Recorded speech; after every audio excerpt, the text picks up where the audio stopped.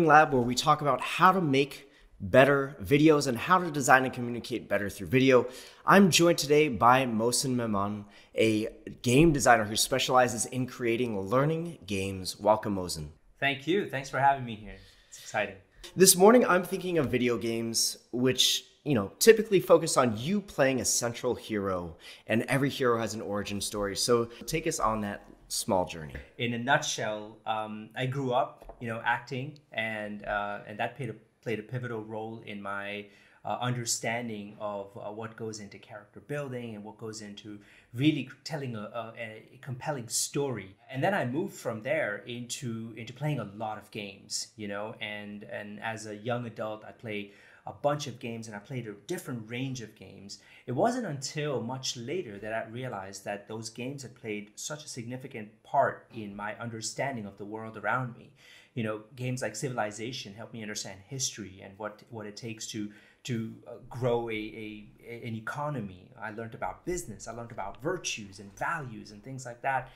And now I think all of that comes together in the form of me integrating that into learning to create more meaningful and impactful learning experiences. Something you mentioned there is, you have to go on your own game journey. And then once you have an understanding about how those games work, you can start to build that design and really use it to inform learning, give people experiences, and maybe teach them something along the way. And in our case in L&D, it's how do we drive behavior change? So I'm really interested to get your thoughts on how we end up with that impact and performance at the end of designing these learning experiences. So I think to kick us off, I want to talk a little bit about where games and gamification started. I think for me, it started back in 2010 with Jane McGonigal's, Reality is Broken. And there was this wave of gamification and learning. And there was this huge wave of apps really thinking about leaderboards, point systems, badges, quizzing, and competitions. And now it's over 12 years later. And we know that when you take that rushed approach to gamification and gaming elements and you apply them to learning experiences kind of as an add-on, it's not as effective. So even if the game design is great, then you're playing the game elements as opposed to mastering new learning or hitting performance objectives. So can you walk us through how you think about games and how you embed games within the larger learning experiences? Yeah, absolutely. I think you hit the nail on the head when you said that you've got to have your own game experience or your own game journey, and this is part of my problem with designers who are just slapping points, badges, and leaderboards to things, and you've got to have a felt sense of what the game feels like, any game for that matter. And that's one of the reasons I recommend to a lot of designers to play more games, play meaningful games that really shift something inside of you when you play them. I remember playing Final Fantasy 12 long time ago. I played that game many times since then. And that game shifted something inside me when I played it as the main character of this boy who's just trying to find his way around the world that he lives in, then goes on to saying that I want some adventure, I want to become a sky pirate, and then goes on from that and finding meaning, his epic meaning, if you will, which is bigger than himself. And it's so beautiful to see that journey that individual started with a very self-centered view of the world around him, and then slowly moved. And by the end of the game, he was saving the world. He was doing something that was far greater than himself. And I think most games do something of that effect, and understanding that, nuance. And those are things that's why I said, those are things that are, I think, felt sense of the game experience, that a lot of times you cannot bypass that, because if you try to bypass that, then what you're going to end up with are just this superficial understanding of what game design theory tells you or Nash's equilibrium tells you about. And then as a result of that, you've got very broken mechanics that don't necessarily fit with each other. And as a result, again, you've got an environment of game that isn't fun. I think something you touched on there is the felt game experience. How do you bring that felt game experience, or how do you get people to interact with those challenges in something that might be shorter? For example, like if you're doing leading people in a workshop through a game experience, how do you get them to have those experiences without taking the months that it might take you to play Final Fantasy VII or something like that? Yeah, no, spot on. And I think that's the point of the hour, because people don't have time. And so how do we engage people, and how do we enable learning in a rapid sort of environment? And within that environment, within those 2 hours of time when an individual steps into the game, having no context of the game environment, they not only learn how to play the game, they understand the mechanics of the game, but they form a strategy on how to play the game, and then they execute that strategy as well. So what I've been able to do with a game like Evvive, the leadership game, is I've been able to take what happens in the span of a year in a project, with all the ups and downs, with all the highs and lows, all the hits and misses of the project, all the people coming on board, all the disappointment of people you love leaving from the team, are condensed into a 45-minute gameplay. And then you can come out of that gameplay and reflect on that experience to say, okay, those behaviors were great, and these behaviors are something that we might need to improve, or we might need to change, or we might need to do something better with. But I think at the core of all of this is autonomy. How do you instill autonomy in a player who is stepping into that room? And it's about teaching them how to play that game. The faster you're able to enable a learner to become active, and what I call that activating a learner, the faster you're able to activate a learner, the more powerful and meaningful that learning experience will be. Do you have an example of, without giving too much away of Evvive, of an example where a participant starts to make that shift towards autonomy, or that shift towards, maybe building a new skill, or being able to demonstrate a new behavior in the game? So it's interesting that the new behavior doesn't necessarily show up until much later in the gameplay. Maybe not even in the first round. It might actually show up in the second round of the gameplay. But I do know exactly where the shift from being a recipient of information to a giver of instruction to other members takes place. And it happens, and this was a struggle for me. When I first built the game, one of my biggest challenges was, how do I teach this game in a simple and effective way? And ultimately, I boiled down to 3 words. And I broke the entire game down, and I said, there are only 3 things that you have to do in the game. You've got to harvest your land, you've got to trade your resources, and you've got to mine Movalenium. And I showed the connection between each of these 3 things, and I showed them in the game while them doing it, how to do each of these steps. When people make the connection, when people understand that, okay, if I harvest my land, I will generate resources. With those resources, I'll make money. With that money, I'll buy a mine so that I can mine Movaleniums. When they make that connection in their head, they're on their own. And they're able to really take that idea, that concept, and do phenomenal things with it. What comes up as learning is a byproduct. In essence, you're just playing the game. But what comes up as learning is, how did I do that? Did I overpower somebody in the process of doing that? Did I allow space for the introverts in the room to speak up as well? Did I communicate my vision?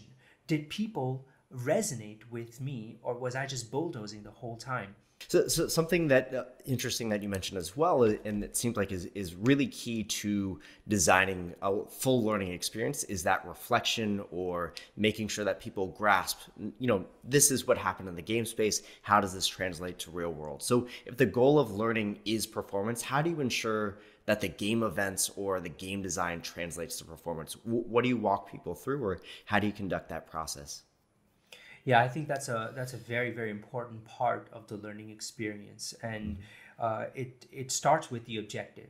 Why are you running the game? Why are you facilitating this game experience? And with clarity beforehand, as a facilitator, you've got to come up with what I like to call reflective questions, because if you don't have that reflection component, if you don't have the space for people to think about what they've done, it would have just been another game right, that they play. It was entertaining, it was a lot of fun, but it didn't necessarily yield to any kind of real outcome. And that's one of the reasons it's so important for us as facilitators and designers of game ecosystems, for learning specifically, for us to have clarity in what are we really trying to drive from this experience. As an example, we've used Evvive for communication. We've used it for collaboration, for a number of leadership skills. We've also used it for resilience and emotional intelligence or coaching, right? Now, what's the difference between all of these? The gameplay essentially remains the same. What really changes is, as a facilitator, when we touch upon the different kinds of aspects of the game to get people to talk about their experience from that lens. So imagine changing the lens and like almost like a kaleidoscope, right? You change the lens, you change the filter, and now you're looking at that same environment in a different shade altogether. And that's really, really important for us to prepare questions, reflective questions, to guide people through and then draw insights from that. But originally, I was talking to the project manager, the head of project management at a very large communication devices company. And his problem statement to me was, our leaders are competing with one another because they've got quotas to meet, and there are multiple design centers around the world, and these leaders, the project leaders, they take these projects that they cannot fulfill, and many a times individually it doesn't affect them, but as a whole it affects the organization's reputation. And so I said, what would be a good behavior that you'd like to see as a result of this, coming out of this? Let's say we designed the game and it gets well received and everything. What would be your take home? What would be something that you want people to change in how they behave? And he said, all I would want is that people talk to one another before they take on a project, that they bid on a project, and that they stop competing internally, and they realize that they're all part of the same team, that even though they individually may not be meeting their respective quota, the whole, as an organization as a whole, is benefiting from that project going to a design center that will actually be able to fulfill that requirement. And from that came the offer systems in Evvive. There in the game, there are these offers that come up on the screen. And the moment one player accepts the offer, it goes away for everybody. So inherently what it does is it causes competition amongst players with one another. But if players talk to one another and align with one another, who's going to take this offer based on who has the necessary resources, you see a world of shift and difference in the way that the players, one, play with each other, and two, receive benefits from that offer fulfillment, and all of that together enhances the tribe value, which is the reputation of that tribe in the game environment. So all of that's just the game engine, right? The game mechanic element. For us to be able to bring the points home, we've got to be able to talk about it after the fact. So when they played the game the first time, we saw that the players were competing against one another. They were fighting for these offers, the same behaviors that were prevalent in the real life environment. But when we played the game, we saw the same stuff happen, and we created a dialogue around it. We said, what happened here? And people said, well, we were fighting for offers. And we were accepting the offers without knowing that we could fulfill them. And more going deeper. And I was like, did you communicate with one another? Did we talk about, who's going to accept the offers? And they said, no, the offers was flash and go away from the screen. And I was like, why do you think that happens? Well, that's because somebody else in the room is accepting the offer. You know what I mean? So creating a dialogue around it ultimately led us to talking about, does this happen in real life as well? And what's the impact of that? Yeah. You know what I mean? Yeah, so something else that you mentioned in there was also the opportunity to try things out, the opportunity to make mistakes, or the opportunity to recognize faults or failures and then act upon them kind of in the second space that is reflective of the workspace, but is for that hour is within this game space. So you're giving people a chance to try something new, that ability to make a new decision when the same problem comes up, that I think is particularly powerful. Yeah, absolutely. I think experimentation plays a significant role in game design and in gameplay, allowing people the opportunity to try new behaviors, something that they hadn't, especially when they play multiple rounds of the same game, allowing them to correct some behaviors and see, let's experiment with a new behavior, see what happens as a result.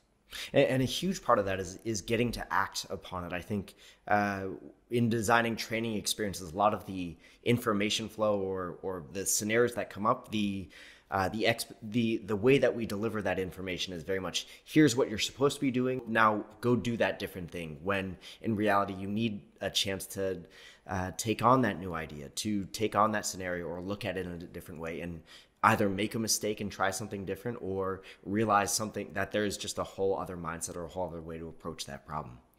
Yeah, yeah. Just to add to what you're saying, I think what you're Yeah. really talking about here is the consequence of decision. And that's so important for people to see that I've made this decision and the consequence of this decision wasn't productive, wasn't good. And therefore, I need to change. That change is internal. That shift happens from inside when you start to realize that I did this thing and it didn't work for me.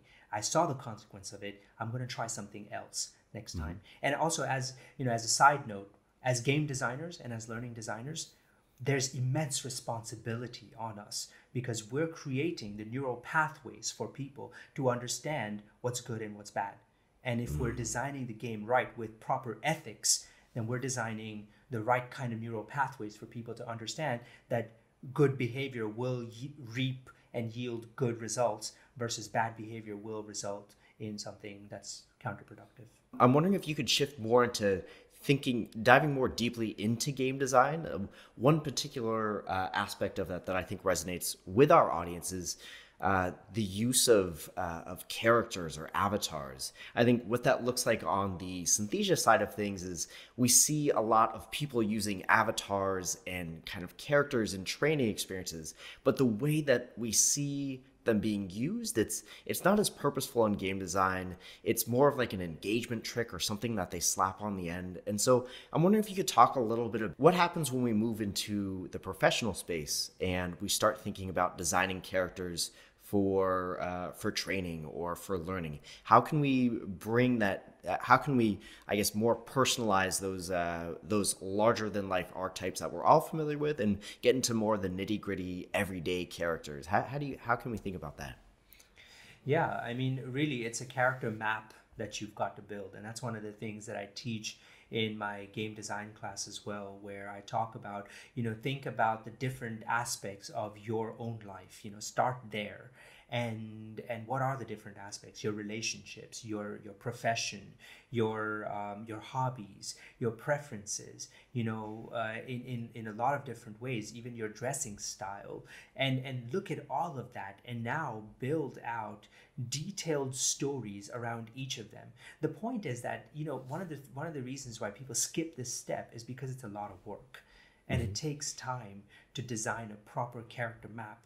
But it is so rewarding if you're building a learning experience with characters in it. You're actually creating resonance through the very simple things that everybody can relate to. All of these things add to the storyline and leverage tools that are there, personality type tools that are there. And I don't necessarily believe so much in this in the 16 personalities and things like that, but I mean, those are tools that you can use to build out your characters around and give each one a different flavor, if you will. And you'll see what's also interesting is that these characters, when you view the world through their lens, they will also inform the story to a far extent, the narrative, meaning looking at it from their perspective and saying, what would this person do? And how would they navigate the situation? And this, in combination with an understanding of game theory, like Nash's equilibrium, saying that every person will do what they possibly can to increase their payoff in any way possible. And that's what we're all doing. We're all trying to increase our payoff, but we just go about it in different ways, which is based on our character, our personality, our relationship choices, and our backstory. And just for those who are listening, we'll be sure to link Nash's Equilibrium. It's certainly new for me as well, so we'll be sure to link that in the resources for our conversation today. But I'm curious, I know you have spent a lot of time teaching game design. You're familiar with designing these really incredible experiences. I'm thinking of someone in our who's listening right now who might be someone who's on an L&D team, or they're developing training and it's just them, they're looking to dip their toes in. What are some small ways that they can start developing characters for their training? What are some basic questions that they could ask? What are some basic techniques that they can use? Yeah, I use a number of different tools that I have. And I go about it in a couple of different ways. So there is something called charactercreator.org, which is a free tool online. Basically, what a character creator does is it kind of creates this avatar of an individual. You can randomize it as well. And by randomizing it, you're able to see a character in front of you and then let your bias and let your judgment play out as well. And we always say that bias and judgment is bad, but it is inherent. It's a part of who we are. Well, so speak to that. Let that come out and label all the things that you're thinking about that individual. Get somebody else to do it for the same character, and then build out a character over that. That's one way of going about it, right? Mm-hmm. So that's the visual aid that's giving you personality and giving you character background. The other way to go about it is to draw out a character map and put out a lot of different sort of segments, such as family, profession, background, career choices, mistakes, that kind of like serve as baggage that you carry with you, and hopes and dreams, regrets, motivations, and pen them all down and then build out a character that visually represents some aspect of that, right? And your choices and in the game, based on how you design the choices that you take, might influence whether the person has a tattoo, or whether the person wears a certain kind of clothing, or whether the person has glasses, or how do they style their hair, and all of that can influence each other. So there's a couple of the different ways. I've got a set of tools that I'll be happy to share here. You can append that into the resources later on for people who might be interested. What you mentioned, this level of detail, as you're starting to put that together, I'm starting to think about our audience who's building videos for training, and they're selecting which avatar to choose, rather than looking at a series of, I think looking at a series of faces and outfits is helpful, but what you're talking about this slightly deeper level of character development is a way to make your audience understand the character more, or read more into the choices that they're making. If you're delivering some sort of training, and maybe this character doesn't realize the importance of IT security when sending an email, if you're doing some sort of basic computer security training, if it's somebody who reveals details about themselves that again, that idea of connection and making them feel that experience of somebody else making a mistake, it's much more powerful than just saying, make sure you delete personal identifying information from your next Excel sheet as an attachment. It gives that character, maybe it helps the person realize, okay, that might not be me, but that could be an employee in my company, or that could be somebody that I know. And it just makes that learning just a little, or that realization that this information is important, or the actions that they're seeing play out, it just gives it a little bit more stickiness, rather than just your dry training delivered by this avatar that's speaking to you on camera. And that's so important because, we all watch Netflix and Disney and whatever, shows that we spend so many hours watching. You think about the stuff that you're watching now, one of the reasons why you're watching it and why you're hooked is because you resonate with the character, because the character is freaking interesting, right? If you make dumb characters that aren't interesting, they aren't going to be relatable. They aren't going to be somebody that people come back to. It's the same reason why you keep going back to shows, because you want to know what this individual is going to do next. And so I want to ask you to take a minute to think about what might have gone into character creation of some of the characters that you love in cinema or in TV, whatever it is that you do watch. And if you put half, if not quarter of that kind of effort, you'll have a great character build out. Everybody has their favorite movies. Everybody has a place to start. So if you're able to identify what characteristics make that character powerful, that's already a first step into choosing and designing the characters that you're going to use either as your narrators or or facilitators. It's a great place to begin. I want to shift again into thinking about this idea of designing training experiences. A lot of folks are taking have self-directed learning at work, or they're maybe you're on the design side and you're designing you're designing asynchronous learning, you're designing courses. How can we bring a game designer's mindset and design something that's engaging, but yet also targets performance and behavior change? Consider what are the limitations of the platform that you're working with, and I like to believe that you can create gameful experiences in just about anything. So I built my first game using Microsoft Excel macros and WhatsApp. And I used the WhatsApp as the front-facing interaction tool with groups. And I used the macro and the Microsoft Excel to display a dashboard on the screen for all the participants who were playing the game. So really, it's about the interactions, the rules that actually make the game or make an experience gameful, making it meaningful. So those are some things to consider, perhaps. Yeah, and something that you bring up there is the idea of interaction. Rather than, it's not just about telling somebody information all the way through, but looking for opportunities where they can input themselves or they can apply prior experience and really just find ways to engage with the content. I think a lot of what we see and a lot of the content that folks are producing right now is very much just using the platform or the design to deliver information. It's not realize new concepts or make connections. That idea is missing, I think, from a lot of the training that we've seen and a lot of the content that people design. Something that comes to mind for me when it comes to interaction is the role of feedback. How do you, I think feedback in games, that's what makes games interactive. That's what makes people act differently throughout the game. Can you talk a little bit about the role of feedback in game design? Yeah, great question. I mean, I'm so glad you asked this, because that's exactly where this is going. We're talking about feedback. We're talking about having done something and then the game tells you that, you did that right or you didn't do it right. And it doesn't necessarily tell you it in a correct answer, wrong answer sort of response, right? It tells you it in a very sort of nuanced way. It tells you it in the form of again, going back to that point, consequence of decision, right? And the consequence itself is a form of feedback that the game gives back to the player to let them know that they're on the right track or that they need to maybe change something about how they're doing it. And that's the other piece that I always work with and operate with when designing games and when also facilitating or using games for learning, is I don't give all the information at one go.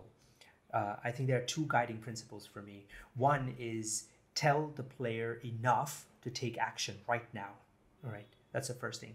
And the other piece is to get them to seek the information as well. So tell them enough to get them to take the action, to the very next action.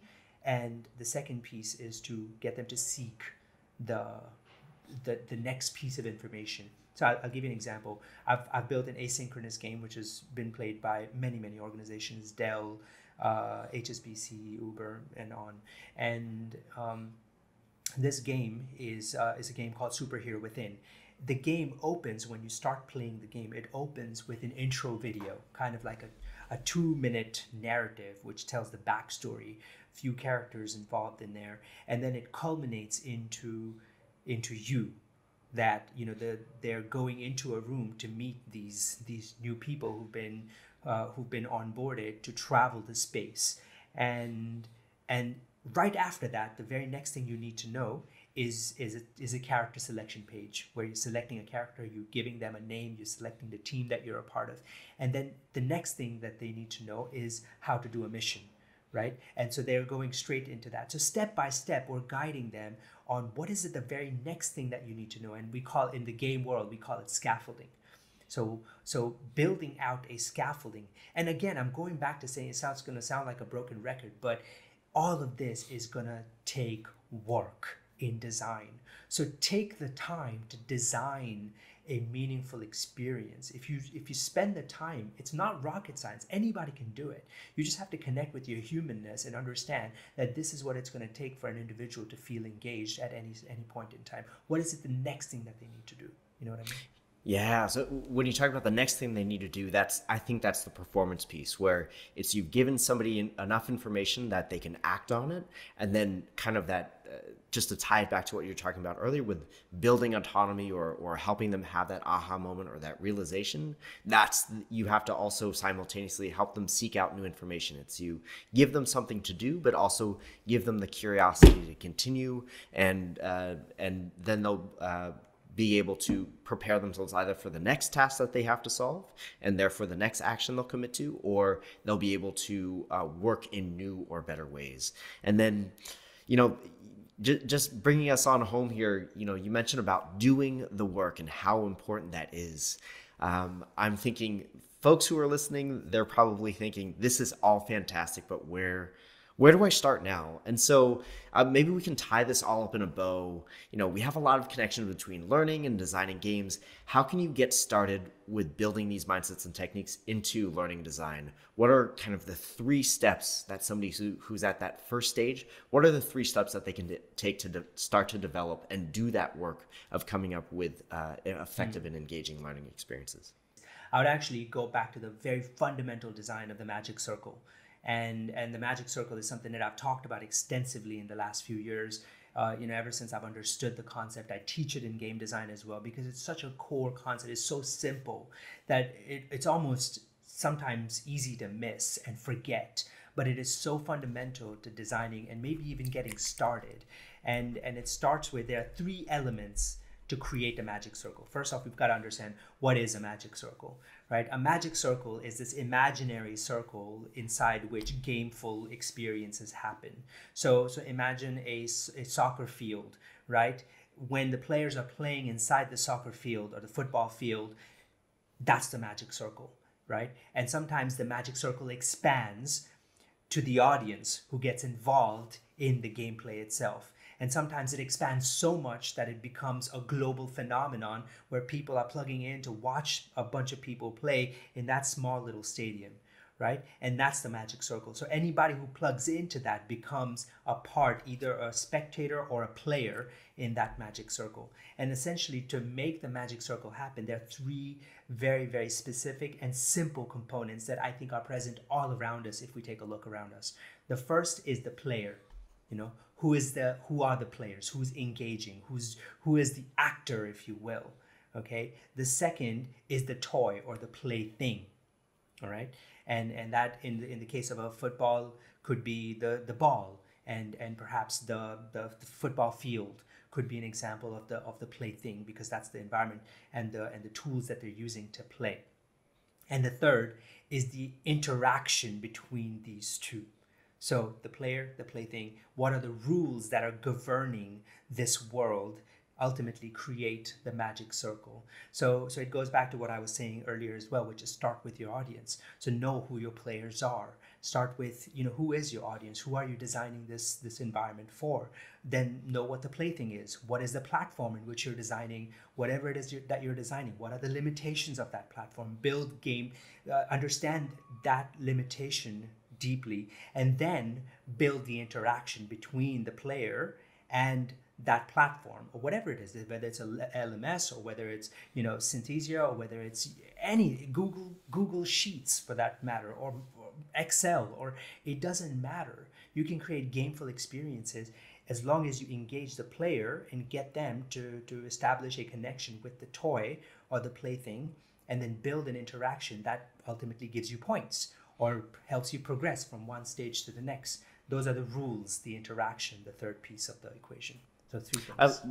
I love this idea of a magic circle and kind of you step into, whether it's your game world or your learning world or however you're defining that magic circle, because I think when people encounter training and learning experiences in the workday, it just kind of blends in with everyday things that work that you have to do. But if you're thinking about designing training as stepping into, let's say, I don't know if I'm going too far out, Mohsin, but stepping into the training circle, you have to know who the, your audience is, who's going to be taking this training. You have to know kind of what are the features, what are the mechanics of the training platform you're using. And then that third piece that you're saying is where the magic happens, I think, is the design of the interaction. So you have to get the person familiar with the environment first before you start asking them to do things, so that they know kind of where they are, what the rules are, and what is